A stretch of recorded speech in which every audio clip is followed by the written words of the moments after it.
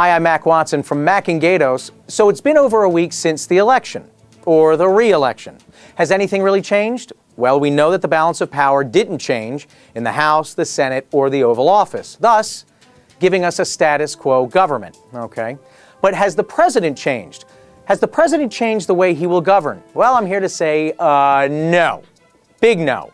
Don't believe me? Just look at what happened at his first press conference in 8 months. Yes, 8 months. You would think a person would learn from low approval numbers that maybe, just maybe, it's a good idea to change a little bit. Change in attitude, change in latitude. Time to turn over a new leaf, so to speak. Instead, what did we see? Same old president, same puerile defiance and unwavering delusional pomposity. If Senator McCain and Senator Graham and others want to go after somebody, they should go after me.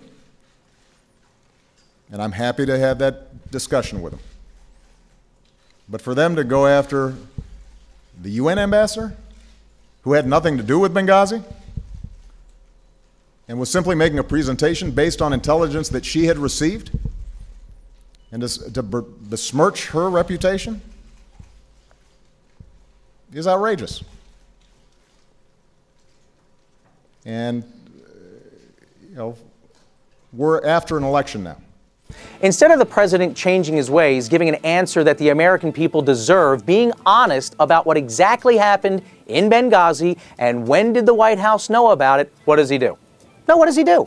He praises Ambassador Rice for doing what she had to do, which was regurgitate falsehoods and lies that the White House had created. Look, Mr. President, every time you try to answer a question about Libya, the American people know you're lying.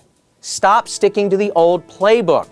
It doesn't work, it's shameful, and quite frankly, it's insulting our collective intelligence.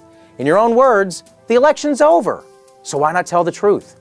It's like when you catch a kid with chocolate smeared all over their face and they swear up and down, they didn't eat any cookies. Cookies? What are you talking about?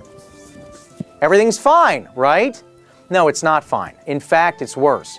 Just when I thought this man had gotten the message, just when I had a glimmer of hope that this man would stop being the TMZ president and start being an elder statesman, just when I thought he would change the way he would govern his second term in office, he sticks to the same reticence and defiance that plagued his first term.